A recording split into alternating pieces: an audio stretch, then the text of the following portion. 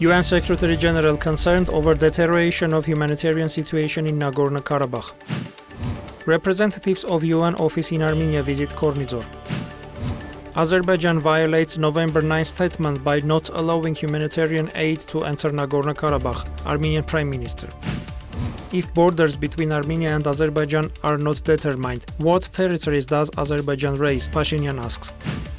In Nagorno-Karabakh, situation is critical for patients who need specialized help, Avanesyan says. Reiterated EU support to reopen Lachin corridor without delay to enable humanitarian aid delivery, Borrell says. Congresswoman Eshu calls on US State Department to hold Aliyev accountable.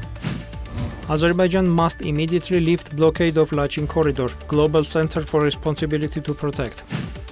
Russia includes Norway in the list of unfriendly countries.